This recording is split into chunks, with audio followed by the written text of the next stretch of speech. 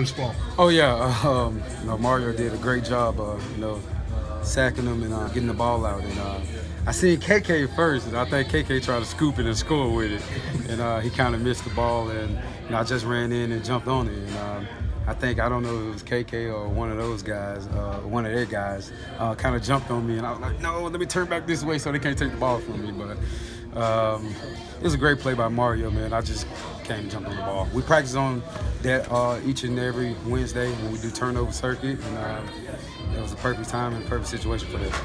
You threw the ball into the stands. Was that a salute to the fans or just an indication of how happy you are with how things are going for you? I'm just happy, man. I was just happy. I'm sure I'll be looking for a FedEx soon. But I was just happy to get the win, man. I was just so happy to get the win, man. I know what the hard work we put in, man, through training camp. And I know the hard work I've been putting in, man, just trying to get back, to I know how to play football. So it was just, some rejoicing.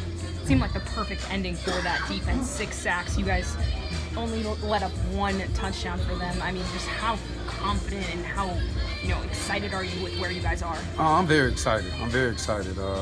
Coach E, I feel like he called a great game. We still got a whole lot of work to do. Don't get me wrong. Defensively, we let some runs get out. We let some passes get out. We let Dak scramble a couple times on 3rd down. I feel like we're going in the right direction. We're definitely going in the right direction. We still got work to do. Got to watch this film and get better. Game ball goes to